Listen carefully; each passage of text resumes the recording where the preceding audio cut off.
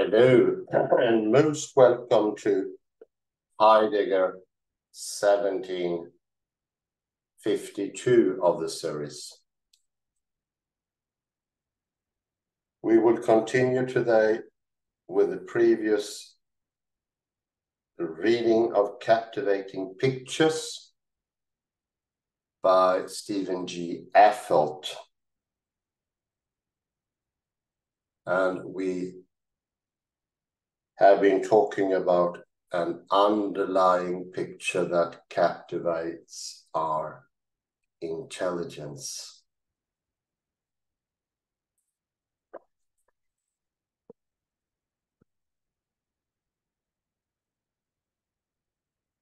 One important feature of the thinking of Wittgenstein is that he goes into our most, how can you say, everyday experiences. When we looked at Paul Johnston and Joachim Schulte and Paul Livingstone, we went deep into what thinking is. And one of those questions in Paul Johnston was, is thinking an inner speech, or is it a sort of image?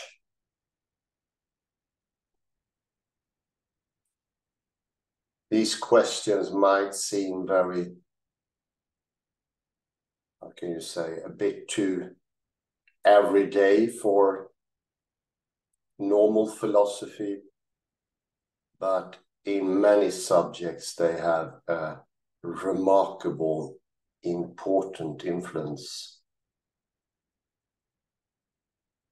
And it's interesting, when the book was written by Paul Johnston, artificial intelligence was still in its cradle.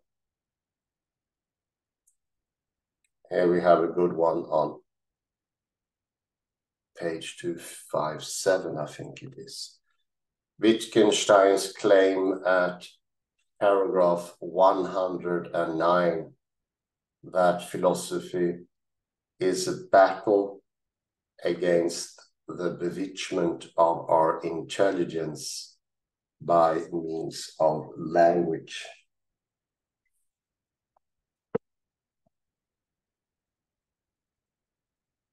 Here it's indicated that it is something both in our language and in other cases it's also clearly indicated that there is a sort of picture. But I would say that is not a picture in the normal sense.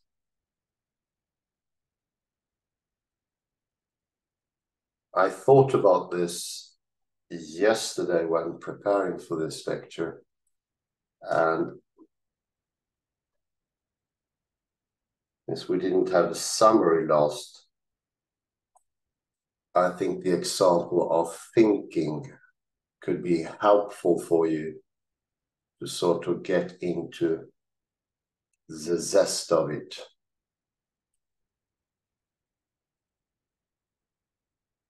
If you get the picture that thinking is inner speech, ChatGPT will be just around the corner.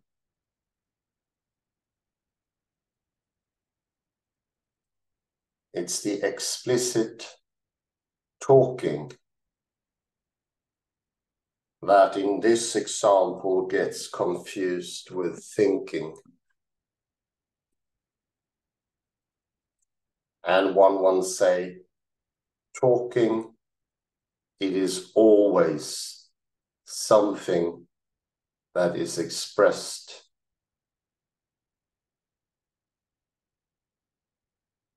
There's another good site.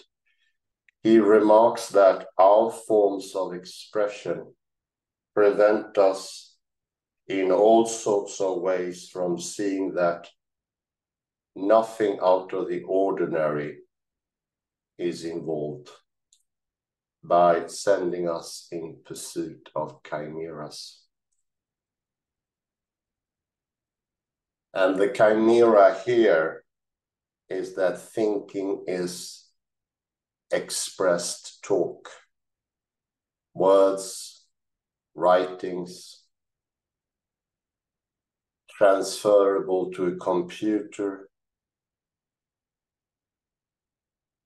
collected by the ChatGPT or something similar.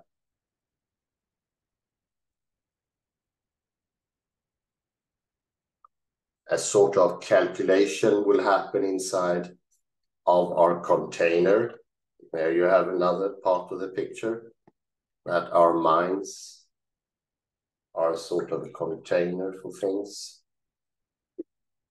And out will come new thinking, only understandable by ourselves with a private language. And there you have yet another little part of the picture.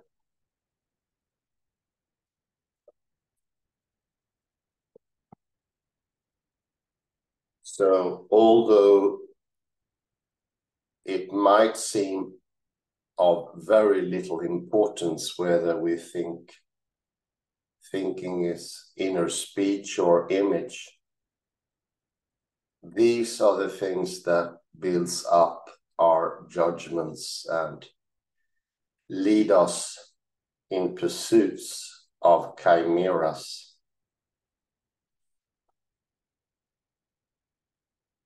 Sedmak and Locker, which we took up in lecture 1750, shows that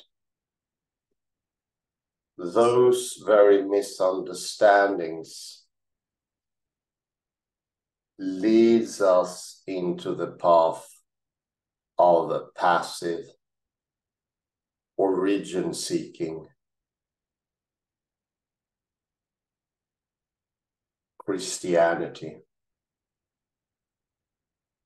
cut off from practice and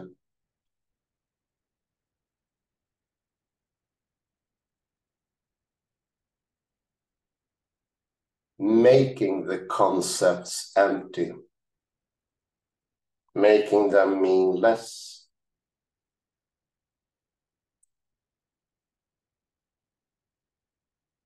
making free will disappear from the view. Because if thinking is words, are words, then by extension, everything will happen in that pattern, which is the collection of all your thoughts. And you will have determinism. In the same way that ChatGPT is the collection of all words, all the words in the world, all books that's been digitalized. So its thinking will be predetermined a priori by the words that are already expressed.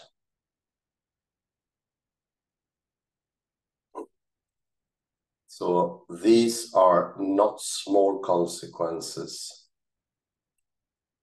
at all. On the contrary, they are decisive for what happens in all the other sciences.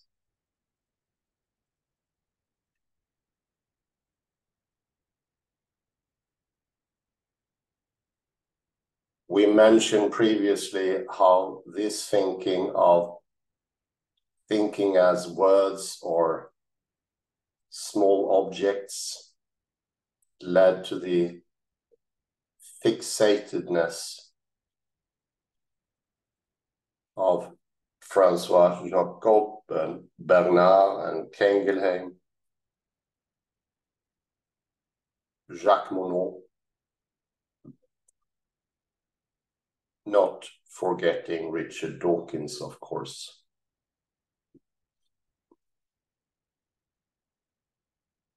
The mistake is already in our ordinary language. It's already established somewhere.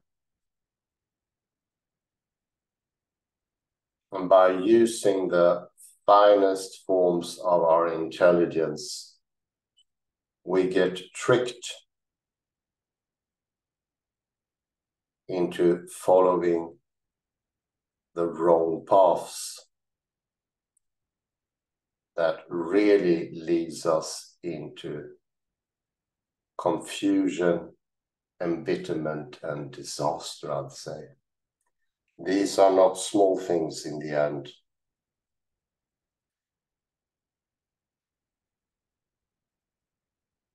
I'd say that there is a picture behind, and these confusions are the cause of the current situation in religion in the West.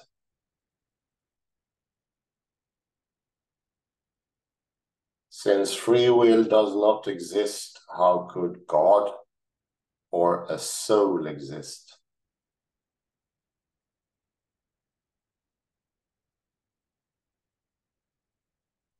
And if we are only automatas, then we don't have even morality or any ethics to us.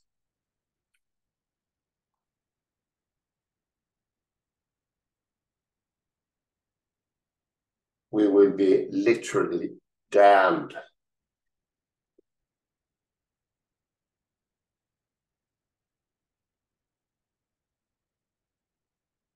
Another such helper could be the chapter of perception in Paul Johnston.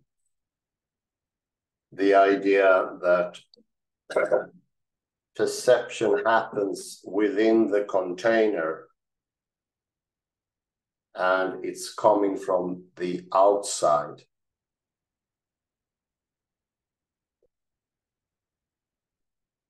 The camera oscura, that we earlier also mentioned from Paul Feyerabend. Lights of ray are impinging on our eyes, and they are creating experience from a world we can only indirectly understand.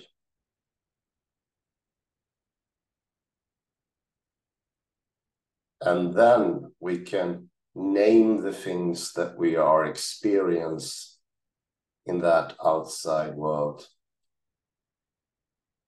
It would be as we are visitors from an alien planet to Earth, that we have nothing at all to do with this.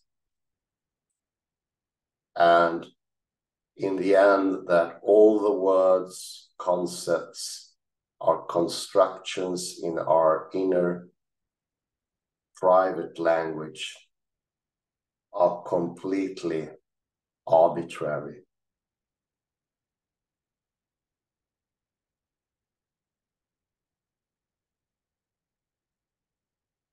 So as you see, those are not small consequences by a long shot.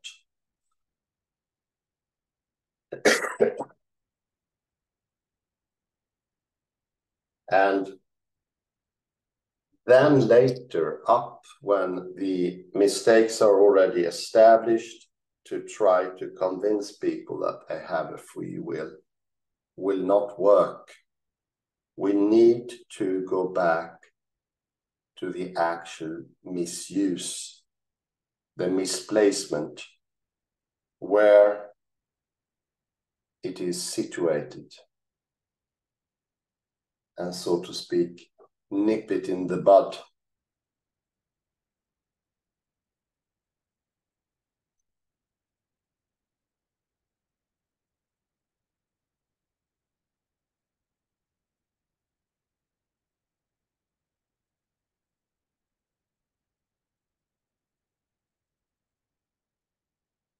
This is the reason that Paul Johnston's book, which I highly recommend, is a primer on the most important tools for going further into Wittgenstein.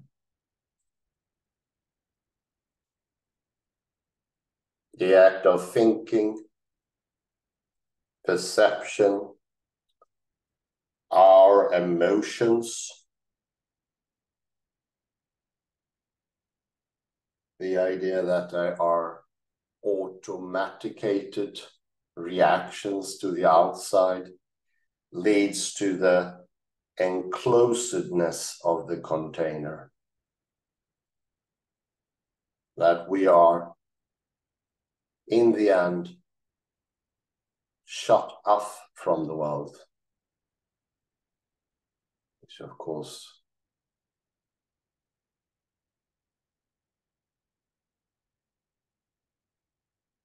led to the Putnamian brain in the that pseudo problem. And, of course, many other pseudo problems.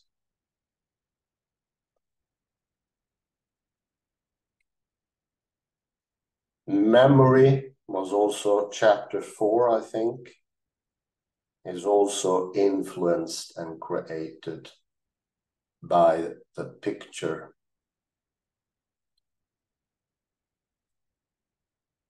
You see how they are connected. In this case, memory is something separate. It's a process of registering what's happening outside of us.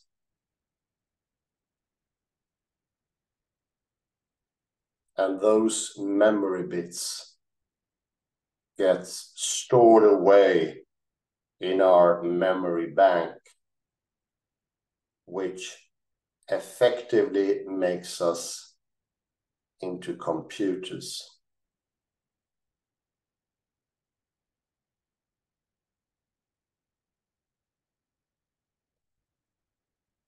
So we become analyzing machines that calculate the content of our memory, and the result will be predetermined, deterministic, coming to the result, which is the sum of all the engravings.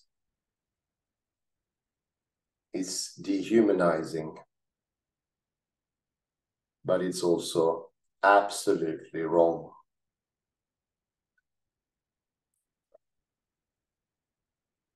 So there are some hints how the picture works. We can now continue. Well, we had a summary I promised in the last session. We will now continue with the read of the text, I hope. This gave you some first taste of how the picture can evolve. I often compare it to imagine there are several people in a room with blindfolds, and each of them are holding one part of an elephant. One has the tail and another has a grip on its tusks and one of its trunks, of its trunk. So the different instrument tools are equivalent to the tusk and the trunk and the legs. So together they will help to get a picture of the elephant / the behind picture. Little by little it becomes clearer.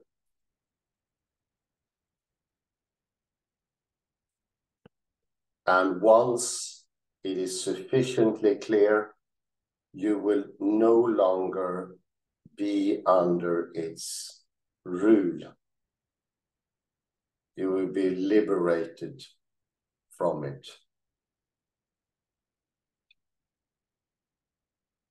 You can decide for yourself of your thinking, and you will be truly free.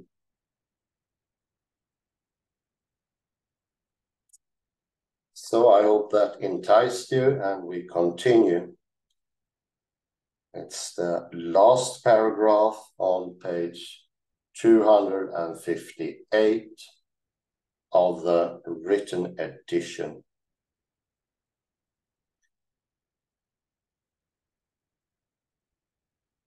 If one adopts this first reading of Wittgenstein's remark, it will be clear, at least in outline,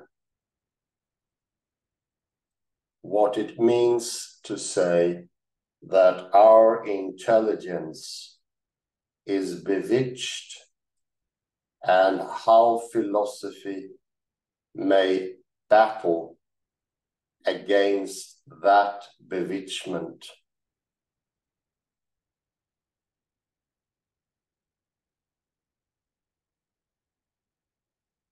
To say that our intelligence is bewitched will be to say that in philosophy we are led into error and confusion by our ordinary language, by our reliance upon superficial features of our forms of expression, and by our failure adequately to understand the workings of our language.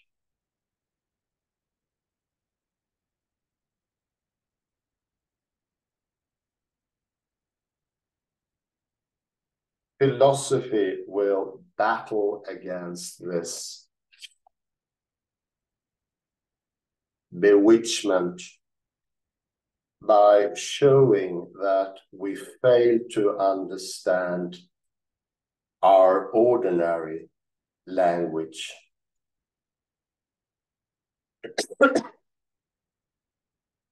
That we have an inadequate view of its workings, and by providing us with a more complete and nuanced appreciation of the details of the workings of our language.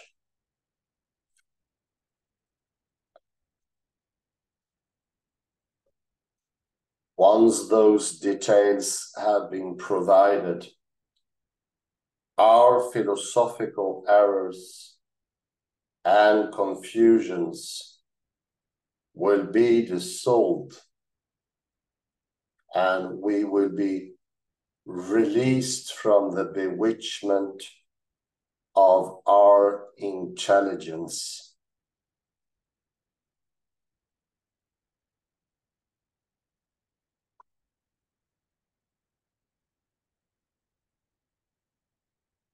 Further, if one adopts this reading of Wittgenstein's remark, the character of any redemptive project which it supports will be circumscribed, clear, and hopeful.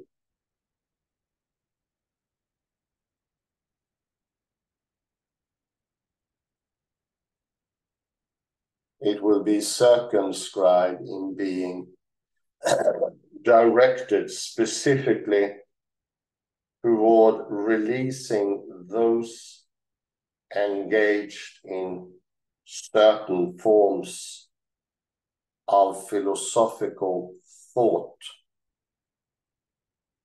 from the obscurities into which they are led by the failure of adequately to understand the workings of our language.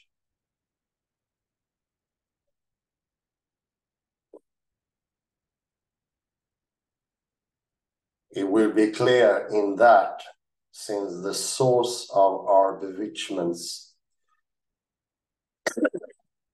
is understood to lie in the failure properly to understand the details of the workings of our language, the liberating dimension of Wittgenstein's work will lodge simply in its enrichment of our understanding.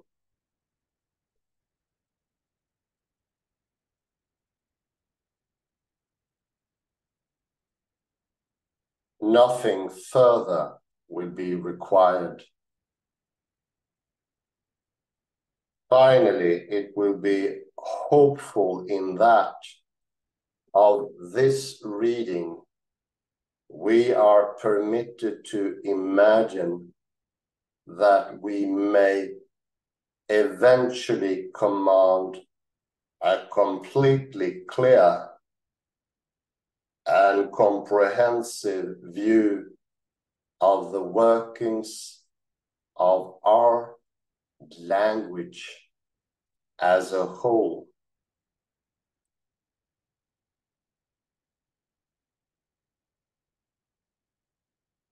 At that point, we will be finally and fully free of all philosophical confusion, and our intelligence will be finally and fully free of the threat of bewitchment.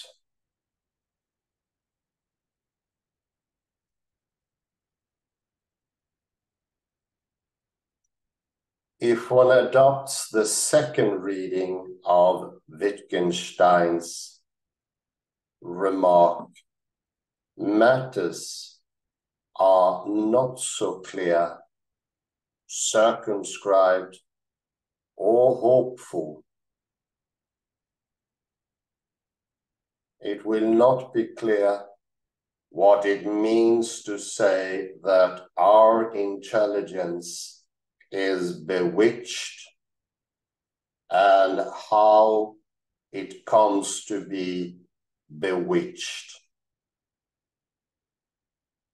Accordingly, it will not be clear whether this malady is reserved exclusively for those engaged in philosophical thought.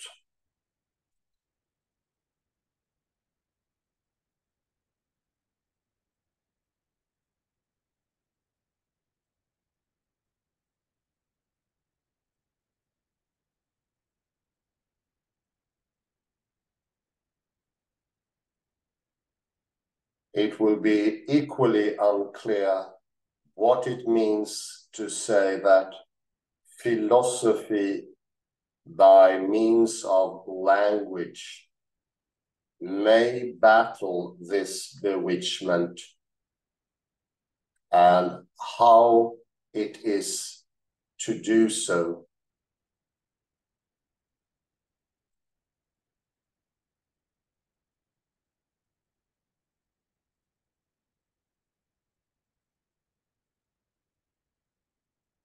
Finally, since it is not clear how our intelligence is bewitched, or how philosophy battles this bewitchment, it will not be clear that there is any prospect of arriving at a full and final release from this bewitchment.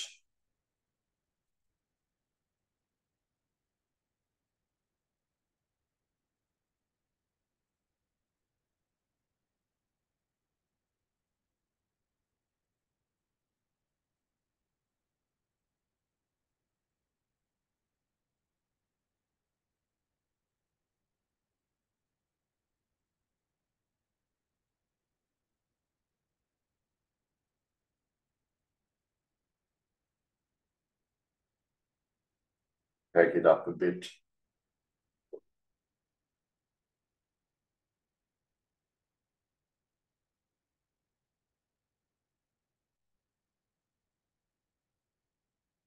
Given these consequences of adopting this second reading, it may well seem that there is nothing to recommend it.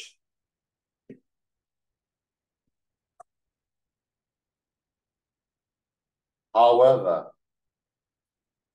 it is this reading of Wittgenstein's remark that informs my effort here to begin articulating what I understand to be the morally redemptive work of philosophical investigations.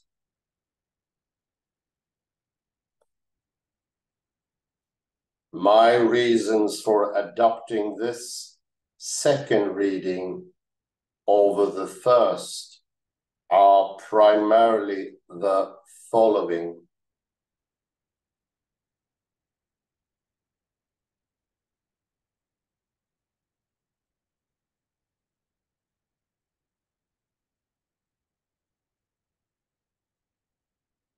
First, notwithstanding some of the apparent evidence to the contrary, which I have noted, I think that Wittgenstein does not maintain that our ordinary language contains traps simply lying within it, which bewitch our intelligence. Rather, Wittgenstein is concerned to understand how and why we are led to distort our ordinary language and our relation to it, to, in this way, make our language a scene of traps for our intelligence, and then to project the cause of the bewitchment of our intelligence back into language, and to maintain that it already contained traps lying within it.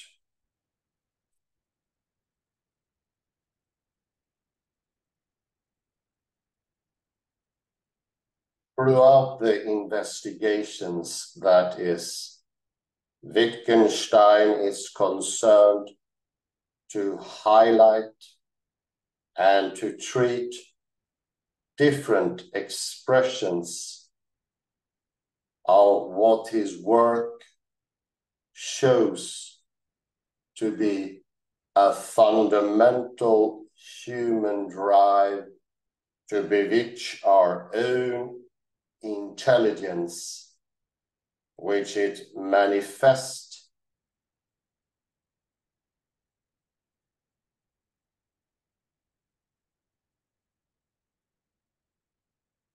in our relation to our language.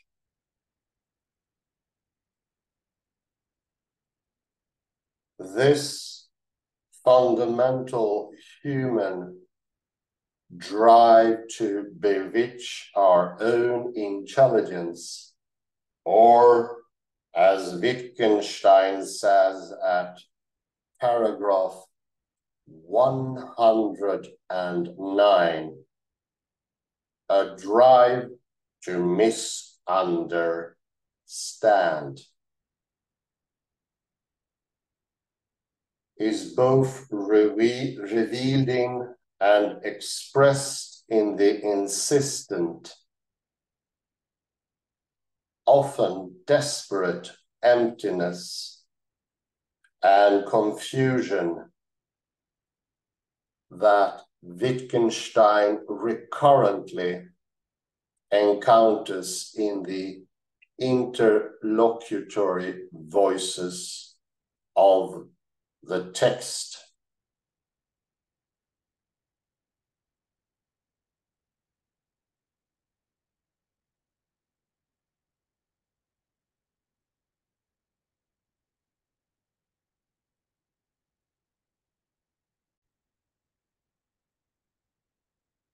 A little glitch here. Let's continue. Second, insofar as Wittgenstein is concerned to bring out a fundamental human drive to misunderstand or to bewitch our own intelligence, the burden of his redemptive work will not lie in simply providing understanding and philosophy as he practices it, will not battle the bewitchment of our intelligence, primarily providing us with a more complete understanding of the workings of our language.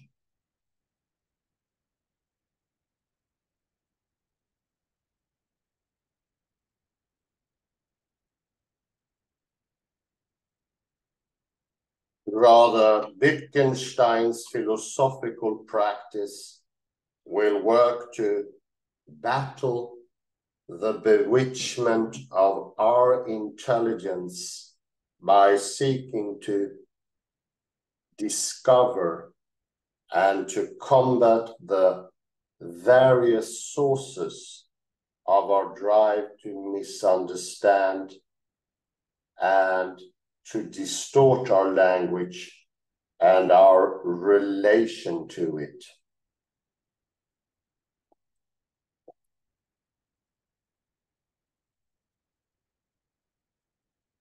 Wittgenstein's redemptive work is not directed in the first instance toward philosophical difficulties themselves, but toward uncovering and treating the multiple and diverse human fantasies, cravings, dissatisfactions, and the like, which lie behind the first steps into philosophical confusion, emptiness, fixation, insistence, and the like.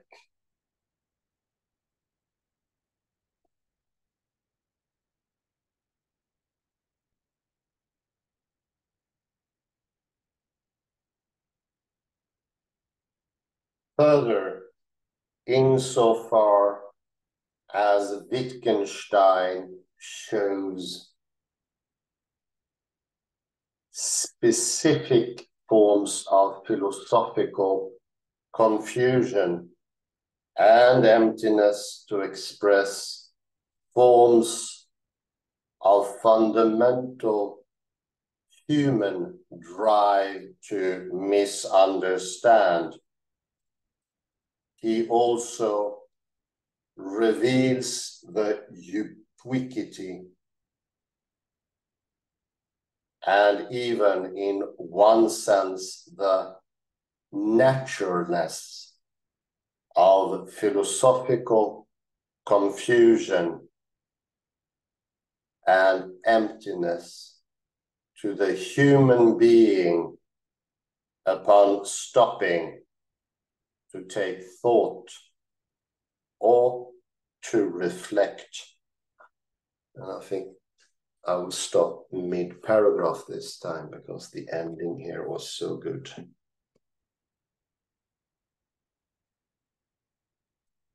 Put a little mark there on reflect.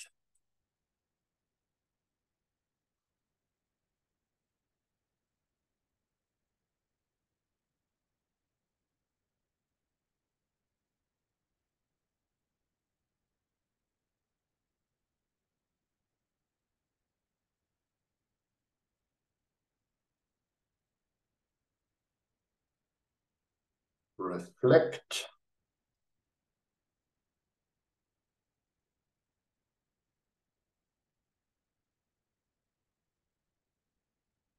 Also a footnote on reflect there and find it.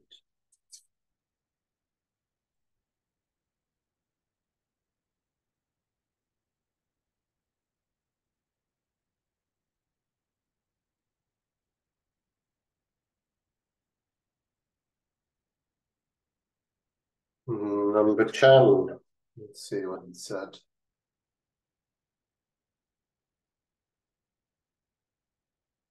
The thoughts in the previous two sentences are directly indebted to Warren Goldfarb's important essay, I Want You to Bring Me a Slab.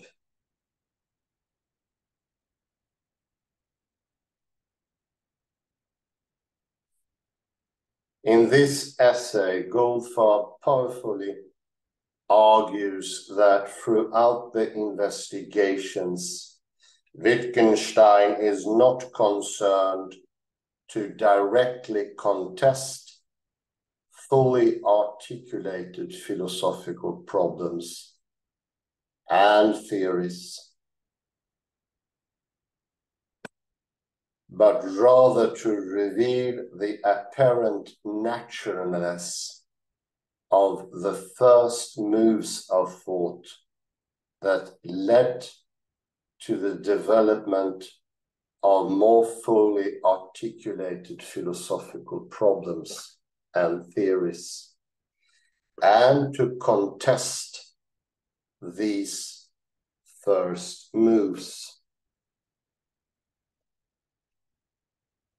And this thankfully goes back to what I said introductory. We need to go back before the problems are articulated and there to contest these first two moves. That is one of the reasons why Paul Johnston's Joachim Schulte are going down to the grits. Really, before it starts and shows the lure here, why it is so tempting to make the conclusions we do. I think haste is not the only thing. It is actually temptation. We go to page, if we go please to page 258, Kalle.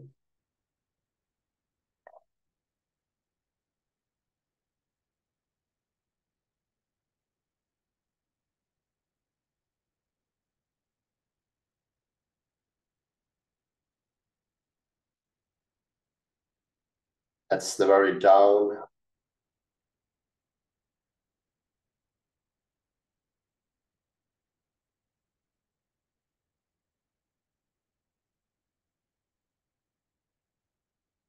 You say that our intelligence is bewitched, is to say that in philosophy, we are led into error and confusion by our ordinary language, by our reliance upon superficial features of our forms of expression, and by our failure adequately to understand the workings of our language.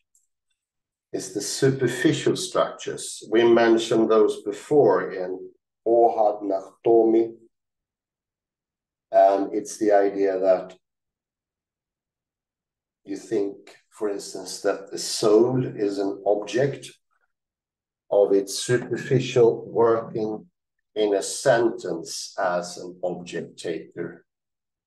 It also takes an indefinite marker, one or a soul, and a definite marker in the soul.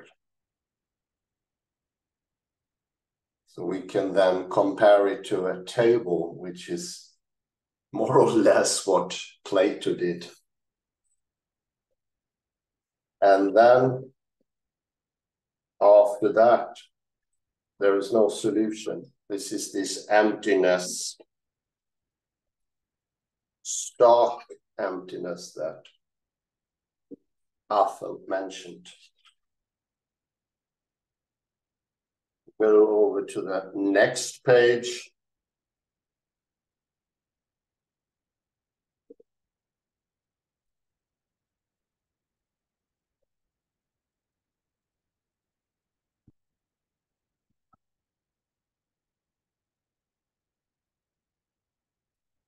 And at the very bottom there, Affeldt is in the view, which we can contest when we discuss, or better maybe next time, or the very last paragraph.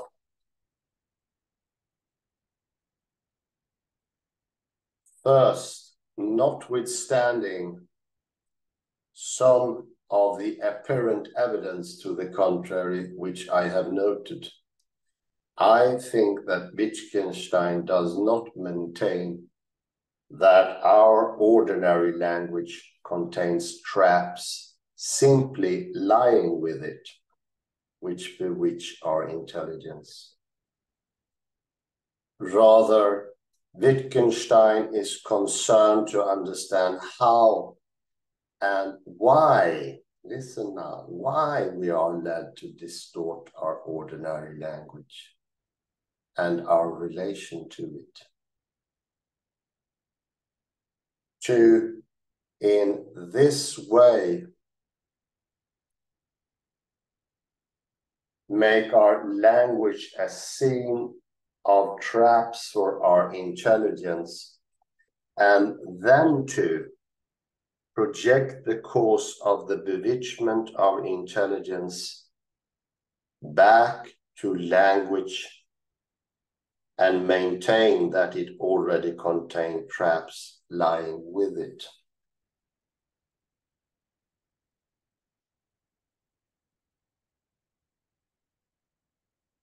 I mean, that's a very important point. It's a double take here. It's both the intelligence and things in language that could be almost like traps. I think you're starting to getting a grip here how incredibly serious this is, what the consequences could be if our very language get fondled.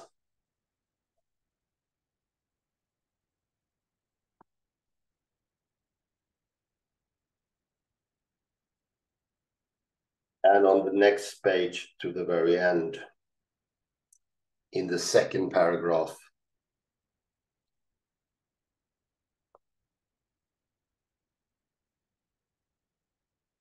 About 12 lines down, we find Wittgenstein's redemptive work is not directed in the first instance toward philosophical difficulties themselves, but toward uncovering and treating the multiple and diverse human fantasies, cravings, dissatisfactions, and the like, which lie behind the first steps into philosophical confusion, emptiness, fixation, insistence, and the like. I would say this is showing why we left the right hemisphere and forced ourselves into the left hemisphere of confusion and misunderstanding.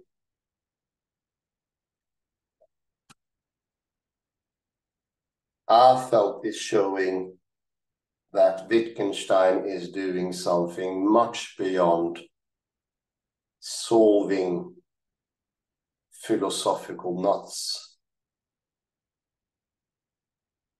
Much more.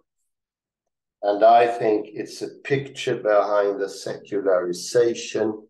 There's a picture behind the left hemisphere gain. And these days of emptiness, fixation, insistence, stiff-neckedness, the closing, nothing less than the closing of the Western mind.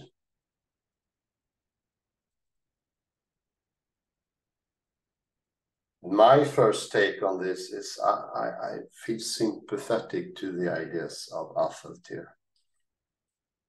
And I will ask Paul Johnston, but I have a hunch that he would agree, because once your everyday life is already confused, isn't that more grave than the philosophical problems that comes later? This is not me saying that the philosophical problems are completely uninteresting, but everyday life, the survival, your faith, your point of life, we all know that those things has gone out of the window. Could it be, as Affeldt suggests, that we do not have to do this? It's not caused by the modern times. It has a different reason, and therefore it can be in some way treated or taken care of.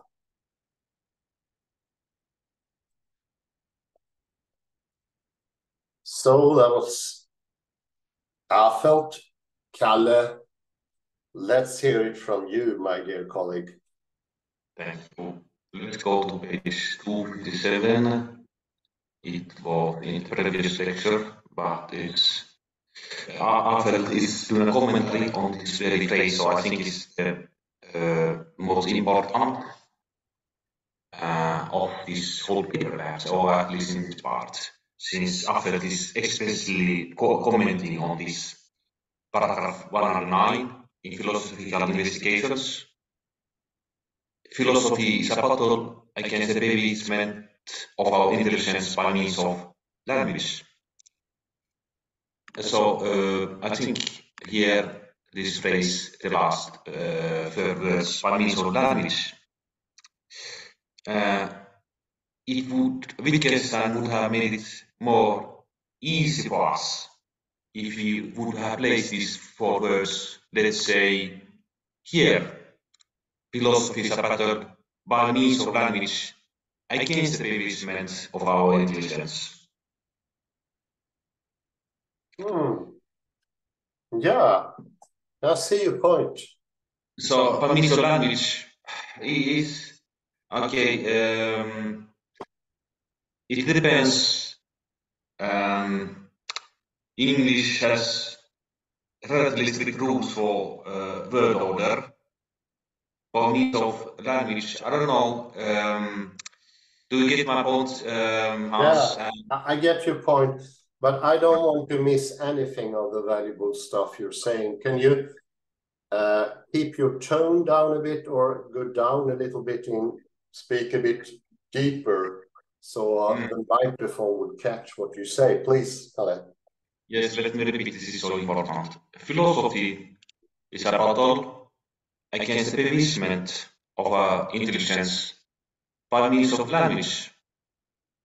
Wittgenstein would have made it easier for us if he had placed these four concluding words in a different place, say after the word battle.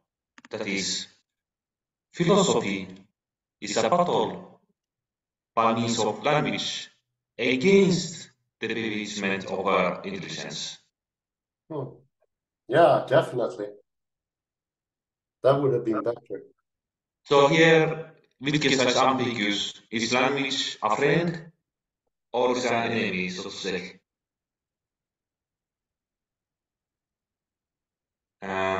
So, is it possible, Hans? English is not my native language, so to say that by means of language, could it be understood in this sense you placed after the word battle? Philosophy is a battle. Does it also, can you understand it? It's a battle by means of language. Can you understand it in that way as well, Hans? Yes, yes, I can, and I need to also, of course, comment that I am not English speaker by birth, but to me, yes, I would say that. And if you allow me to give a comment on you, whether language is enemy or friend, it's a bit both here. It's I think language is our best friend, but we have treated her badly. That could be something that Affeldt is pointing to. Curing language so it once more will be massive and filled up. Perhaps it's possible to say that by means of language is entangled with the whole race. So it's both philosophy is a battle by means of language against the debasement of our intelligence, but it's also philosophy is a battle against the debasement of our intelligence by means of language, so to say. It depends how we put the emphasis. Oh yeah. So if you think that language is an enemy, so you put then you emphasize, I don't know, and it's difficult to explain this, but I think you get my point. Yeah. Yes, I get your point. And we also need to know battle is a bit strong here. But I do get Wittgenstein's point as well. Battle is a bit strong. But the understanding is always helpful. Every little part I understood has been helping me in some way. So it's clearing out misunderstandings is always good.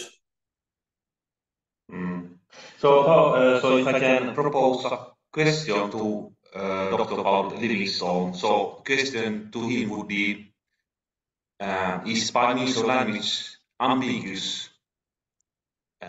Is it placed intentionally ambiguously at the end of the phrase? Or how would I put it?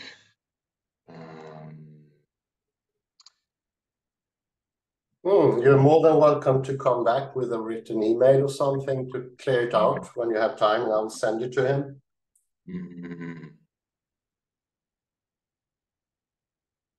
We have been in correspondence a couple of times, and he answers quite extensively on my questions. but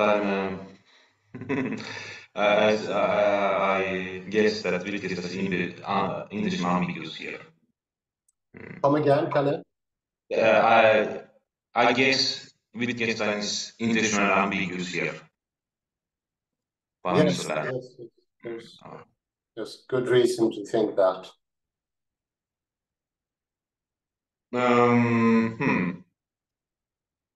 So, and I think that Affeldt here, especially, he makes two interpretations. The first one is language is the means of bewusstment of our intelligence, in which sympathize this bewusstment. So this is the negative view of language, of course, and then let's go to the second proposition, which is the battle by means of language. Here we have it, actually. There you have it. Yes, yeah. There you have it. Okay. I'm asking a question that affects. It's only that I came to this from after this formulated differently, but I think we have the same view. By means of language, see and see here. For him, yes, it's the means. Language is the means of the bewusstment of a, or is the cause or the means. Language is the enemy here, and it's the friend. Because the battle, I mean, language, I guess, there is no English. Yeah, you got your answer already in the text. Isn't that great? Very good. So it's a standard means of language with the whole race. So, and after himself, he prefers the second solution. And the second solution is more in line with Heidegger, because he Heidegger thinks that rather, okay, Heidegger has it both ways. Ordinary language is a problem, but etymology can help you to find the true essence of things. Yeah. Heidegger has nostalgia for the past. That is the ancient Greece or ancient Germany, etc., etc. Go back to the language when it was still not misused, so to speak, when it was real. So Heidegger is very nostalgic and probably also naive to think that language was better once upon a time. It was not as affected by the malady of the confusion previously. I think that Ian McGilchrist is of a similar view.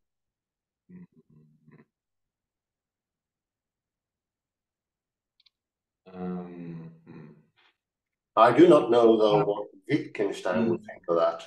That's another. And let me finally only comment on Warren that we mentioned him in footnote 10. You remember Warren, footnote 10? I don't know if you know this scholar. Mentioned number 10 it was in the footnote. Let me see. It could be very interesting to go through that paper. Yeah, I already decided to do that. Thanks.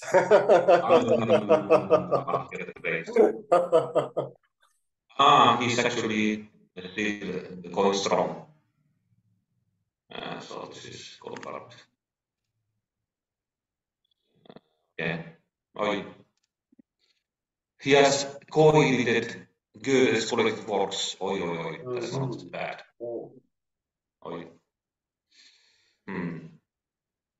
Oh, well, let's go back to Affeldt, and perhaps we should stop there, Hans. Yeah, thank you very much, Kalle, for it was very good that you got your answer in the text, but it was a very important question you put there. And my own view on that, so far as we come into the text, I think language in reality is our friend, but it's a friend that we've been mistreating, and it leads to grave consequences. I'm not 100% sure of that, but what I am sure is that I agree with Affeldt, and I felt that for some time, that the confusion goes way beyond philosophy. I mentioned earlier how it goes into physics, the cosmological fallacies, and much more. I won't go into that. I think it would be greater that we get into that into the next lecture.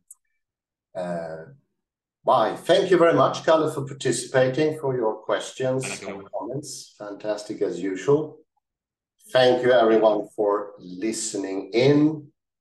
Have a very pleasant morning, day, or afternoon, wherever you are.